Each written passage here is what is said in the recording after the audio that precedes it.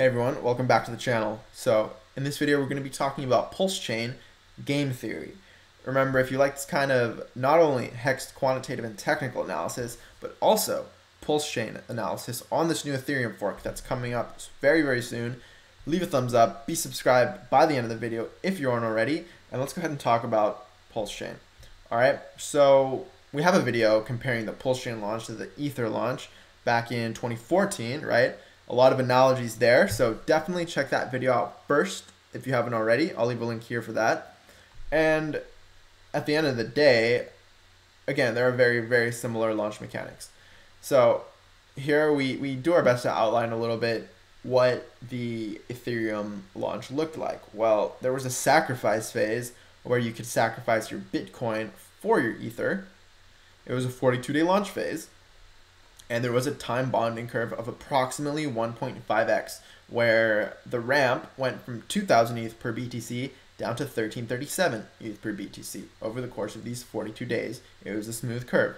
And similarly, you'll be able to sacrifice from any list of coins, so not just BTC or ETH, from a list of coins to be credited for your pulse, right? And by sacrificing coins, you're essentially giving yourself sort of like a share, right? A credit to be able to claim your free coins later. So it's not a purchase, right?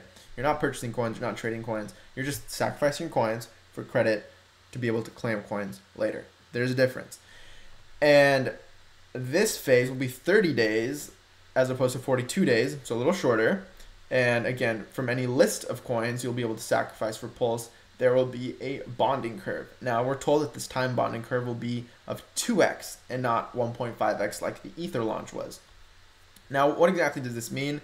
This leads us into our game theory, okay? And excuse the scratch here. I got into a little scuffle with a Bitcoin maxi the other day. But let's talk about the game theory here on Pulse, right? What happens if the coin you're sacrificing moves in price? Because assuming... Let's do a simple scenario. Let's just say you're sacrificing stable coins, right? USDC. That makes things super simple. That makes the math so simple. I'm actually so happy I thought about this because the math was getting really complicated earlier. So let's say you're gonna sacrifice $1,000, 1,000 USDC. And if that's the case, if you're sacrificing a stable coin, then the game theory says you are definitely, certainly better off aping in on day one. Right, sacrificing your 1,000 USDC on day one because of the time bonding curve. Because at the end of the 30-day launch phase, your stable 1,000 USDC will only get you half the number of coins at the end of the phase compared to the beginning of the phase. Right? Now, is there any way this could be offset? Right? Yes. And how is that? Well, let's say you're sacrificing a non-stable coin. Let's say you're sacrificing Ethereum. You're sacrificing your Ether. And even though you're getting half the number of coins at the end of the launch phase as compared to the beginning, well, what if price of what you're sacrificing doubles? Well, you missed out on, let's say, 50% because of the time bonding curve, but you're going to multiply that by, let's say, a 2x if the price of your Ether doubles. So you're essentially getting the exact same number of coins.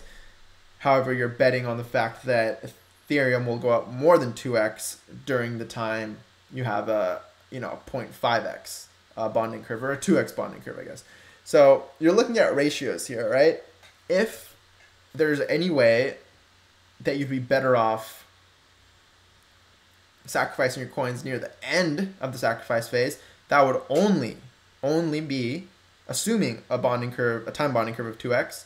You would only be better off sacrificing later if whatever coin you're sacrificing pumps harder than 2x, because then you'd be offsetting the less number of coins with more USD value, which would get you credit to more Pulse in the future. I hope that makes sense. My camera's kind of running low, so if it cuts off in the middle of it, I am going to continue with the video. Have I been doing the face tracker this whole time? Oh, Lord. I have been. Awesome.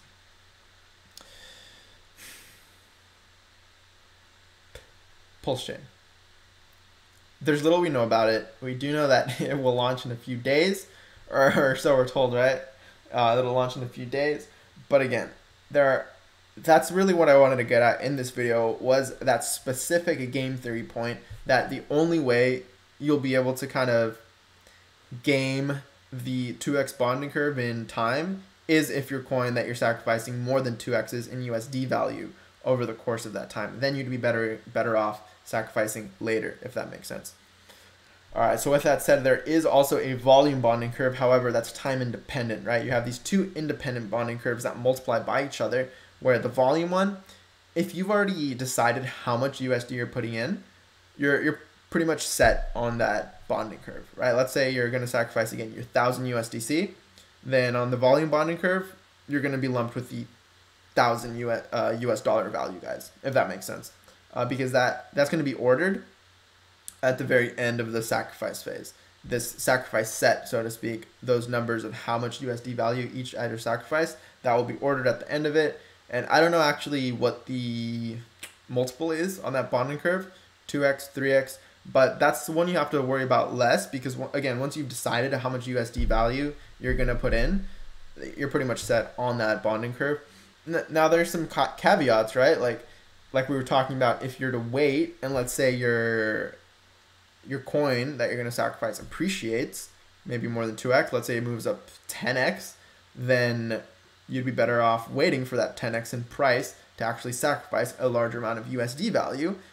And again, if you're sacrificing a non-stable coin, then you're not really set on what USD value you're sacrificing.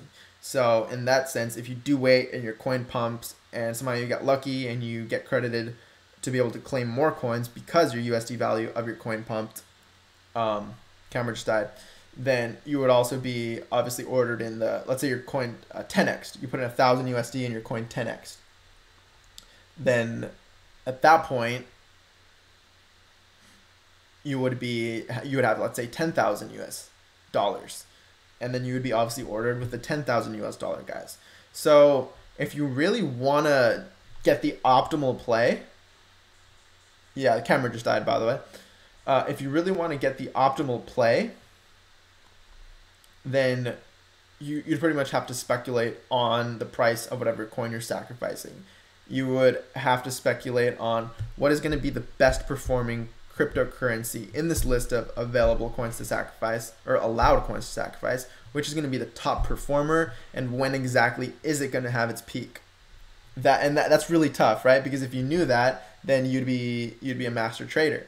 However, if somehow you get lucky and you do time that perfectly, then you get ahead on the volume bonding curve because you're sacrificing more USD value. You get ahead on the time bonding curve because your coin essentially did more than a 2x during the time where the bonding curve is only 2x. So that's essentially what you'd have to do to play this absolutely perfectly. So that said, again, camera died, so you can't see my face, but here are some things you guys can talk about. If you go to t.me/PulseChain.com, that's the official Telegram group for PulseChain. Throw in your ideas there, because we are probably honestly just days away from launching the sacrifice phase, and probably only a month or two away from actually going live with mainnet, right?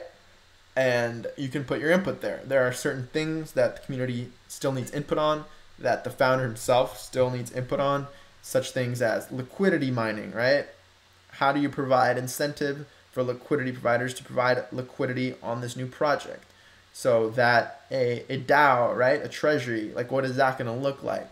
What percentages are allocated for the liquidity mining? And so there are certain things, certain details that some input would still be appreciated on. And the official Telegram group, again, is this, t.me/PulseChain.com. I'll leave a link to that in the description below. About 13,000 members right now, and the voice chat is usually full of 50 plus people at a time, which is really cool. Again, check that out if you haven't already. I'm probably going to make this video a bit shorter, cut it off soon, just because the video died. I'm going to have to charge this. But before we do that, I do want to clarify a couple things. That in my previous video, I mistakenly referred to Ether as an ERC20 when it's not. It's just not. And again, my bad. If that doesn't clarify the fact that I'm not a developer, well, there you go. Now you know I'm not a developer, and I really didn't know. If we're just being real, no excuses. I didn't know ETH wasn't an ERC20. So let's actually go ahead and amend the statement we made, which it's still pretty impressive, right? And what am I talking about? Well, Nomics is kind of tweaking out, by the way. Ethereum logo isn't showing, Hex logo isn't showing. This weird ass coin with $200 volume is top 3. What's going on? I did want to amend my statement though that Bitcoin has its own chain, Ethereum has its own chain. It's not an ERC20. Tether is, however, an ERC20. The only contention with Tether being the top ERC20 though is the fact that it's a stablecoin, and that these guys that allegedly have cash reserves for the amount of Tether in circulation is, I don't want to get too much into that. I don't want to be the guy spreading Tether FUD, but let's just say it's a stable coin. So market cap itself on a coin that can kind of just be printed at the treasury isn't necessarily indicative of leadership on this metric. I hope that makes sense. So again, none of these are ERC20s other than Tether, because again, ADA, BNB, Doge, XRP, they all have their own mainnet, I believe. And so at the end of the day, the top ERC20, I guess you could argue, is Tether, but besides stablecoins, other than stablecoins, the top ERC20 right now is currently Hex, which I think is pretty impressive. And look at that, it's green in a sea of red, other than this, again, this strange coin, which I don't even want to mention because look at that volume. Like, what even is this? Come on, Nomics. I love you, Nomics. Fix your stuff, please. Yeah, so just wanted to clear that up, that I do make mistakes. I'm not perfect. I had no idea, but look at that. We're learning together. ETH itself isn't an ERC20, but at the end of the day, you know, Hex is the second highest valued ERC20, and if you don't count stable coins, well, then it's the top. Again, check out PulseChain.com if you haven't. A lot of input we can still use in the group. I might be going live tomorrow, a tentative live stream tomorrow. I don't even want to mention the name of the person, but potential live stream tomorrow. That should be fun. If so, it would be happening around 7 p.m. Eastern time, 4 p.m. Pacific Standard Time. So stay tuned for that. Be subscribed by now. Definitely, if you haven't already, leave a thumbs up if you do like these kind of vids on Hex, PulseChain, even Ethereum, Bitcoin, etc. All of crypto. I like to be not a maximalist on any given coin, but rather an opportunity maximalist here, where, let's be real, some of these have been opportunities of a lifetime, and so to think that PulseChain might be kind of silly, right? This thing is big. The founder has a great track record and great fundamentals on this new chain coming up. Really exciting times. Leave a comment below what you think of this whole ordeal. When do you think we're going to launch? Today, tomorrow? Is it going to be another week too? Love to hear your thoughts on that. Again, I'll sign off right here with that. Appreciate you watching, and I'll catch you in the next video. Peace.